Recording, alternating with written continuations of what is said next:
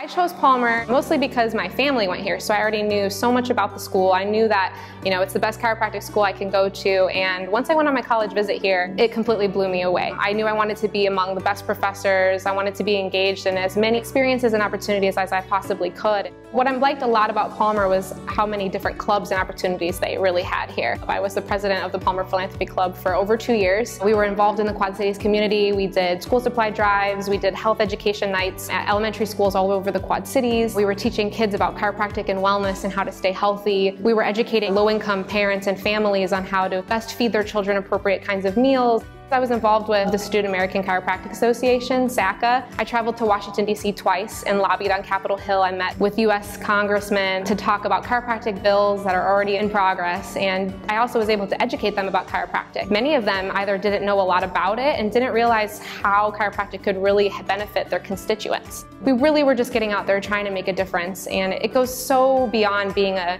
doctor and being a chiropractor. It really comes down to how you can be an influence in your community and how you can help people.